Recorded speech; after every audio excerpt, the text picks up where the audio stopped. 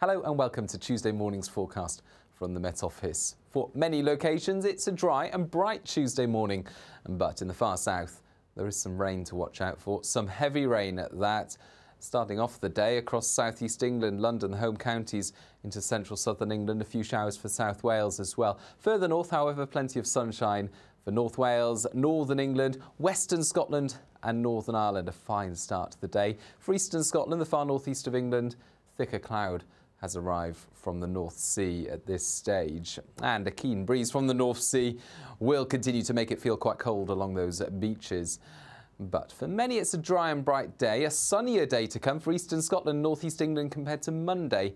However, a cloudier day there for western Scotland, one or two showers possible, but for the majority it's dry. Further south, it's south of the M4 where we keep this cloud and rain. A damp end to the day for southwest England, parts of South Wales. Further showers then come in from the east across central and southern parts of England into South Wales through Tuesday night. But further north we keep clear spells and actually quite a lot of clear sky.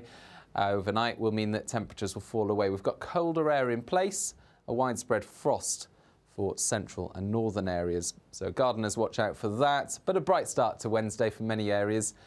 Thicker cloud across eastern Scotland into eastern England will tend to drift its way westwards through the day, so tending to cloud over across northern and eastern Britain, whilst the southwest starts the day with showers, but soon enough the sunshine replaces those showers. 12 to 14 degrees where the sun shines, where we are sheltered from the breeze, but completely different feel to the weather in the north and the east, where that chilly wind from the sea and the cloud cover will keep those temperatures at 7 to 9 degrees.